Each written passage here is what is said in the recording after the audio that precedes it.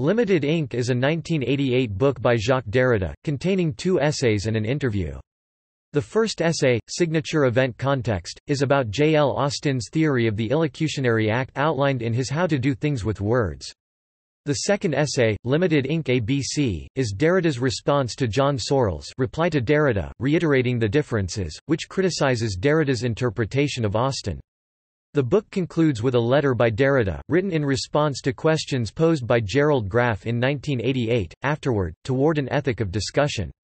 Searle's essay is not itself included, he denied Northwestern University Press permission to reprint it. A summary is included between the 2 Derrida essays, and Derrida quotes the essay extensively. Signature Event Context was originally delivered at a Montreal conference entitled Communication, organized by the Congrès International des Sociétés de Philosophie de Langue Française in August 1971. It was subsequently published in the Congrès Proceedings and then collected in Derrida's Marges de la Philosophie in 1972. It first appeared in English translation in the inaugural issue of the journal Glyph in 1977 and was followed in the same issue by Searle's reply to Derrida, reiterating the differences. Derrida's reply to Searle's reply, Limited Inc. ABC, was published in Glyph's second issue later in 1977. A French edition of Limited Inc. was published by Editions Galilée under that same title, but with a point added after Inc. in 1990.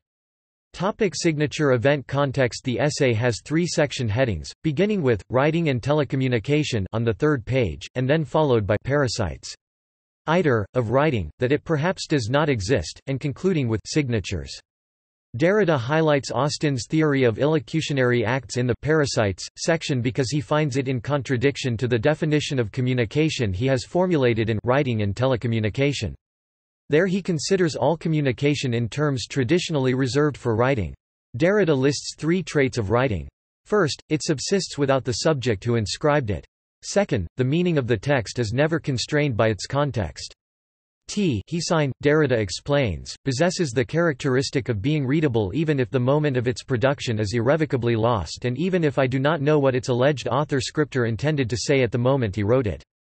Third, this possibility of rupture from its origin is provided by a text's elements, e.g. words, being separated by spacing.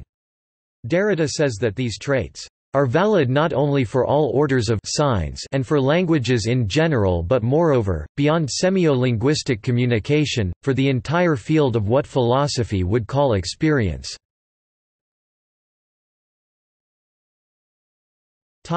Dispute with John Searle.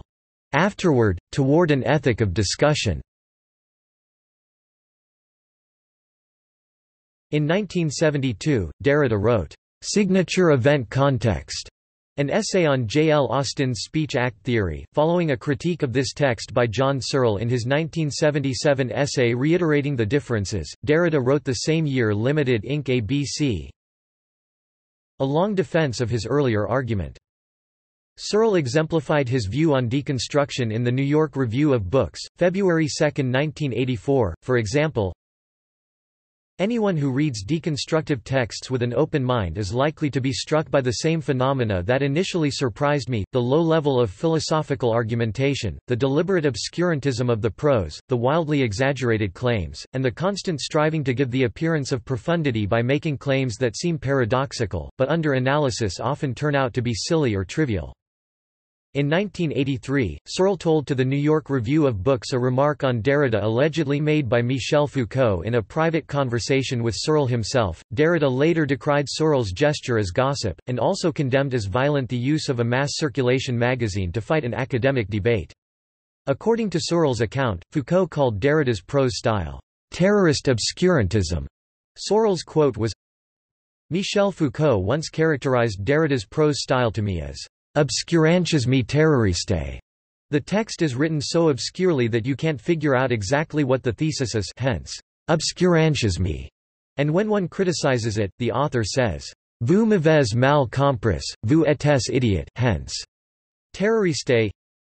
In 1988, Derrida wrote, Afterward, Toward an Ethic of Discussion, to be published with the previous essays in the collection Limited Inc. Commenting on criticisms of his work, he wrote, I just want to raise the question of what precisely a philosopher is doing when, in a newspaper with a large circulation, he finds himself compelled to cite private and unverifiable insults of another philosopher in order to authorize himself to insult in turn and to practice what in French is called a jugement d'autorité, that is, the method and preferred practice of all dogmatism. I do not know whether the fact of citing in French suffices to guarantee the authenticity of a citation when it concerns a private opinion. I do not exclude the possibility that Foucault may have said such things, alas. That is a different question, which would have to be treated separately. But as he is dead, I will not in my turn cite the judgment which, as I have been told by those who were close to him, Foucault is supposed to have made concerning the practice of Searle in this case and on the act that consisted in making this use of an alleged citation. In the main text he argued that Searle avoided reading him and didn't try to understand him, and even that, perhaps, he was not able to understand, and how certain practices of academic politeness or impoliteness could result in a form of brutality that he disapproved of and would like to disarm. In his fashion, Derrida also criticized Searle's work for pretending to talk about intention without being aware of traditional texts about the subject and without even understanding Husserl's work when talking about it. Because he ignored the tradition he rested blindly imprisoned in it, repeating its most problematic gestures, falling short of the most elementary critical questions. Derrida would even argue that in a certain way he was more close to Austin, than Searle that, in fact, was more close to continental philosophers that himself tried to criticize. He would also argue about the problem he found in the constant appeal to normality in the analytical tradition from which Austin and Searle were only paradigmatic examples.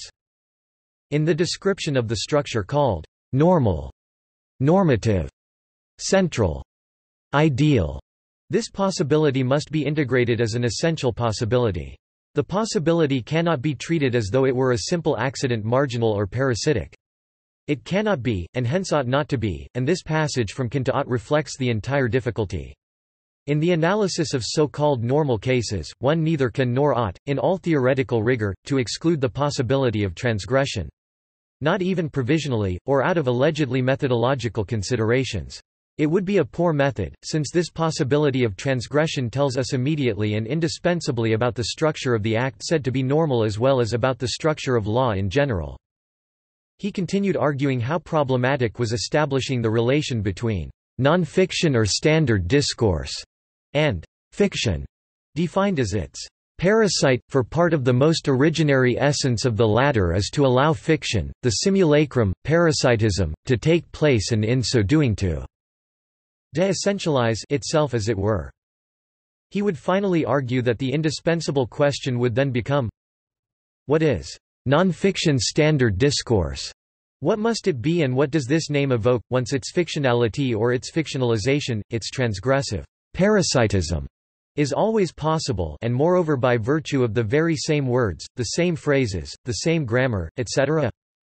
This question is all the more indispensable since the rules, and even the statements of the rules governing the relations of non-fiction standard discourse and its fictional parasites are not things found in nature, but laws, symbolic inventions, or conventions, institutions that, in their very normality as well as in their normativity, entail something of the fictional. See also Searle-Derrida debate. References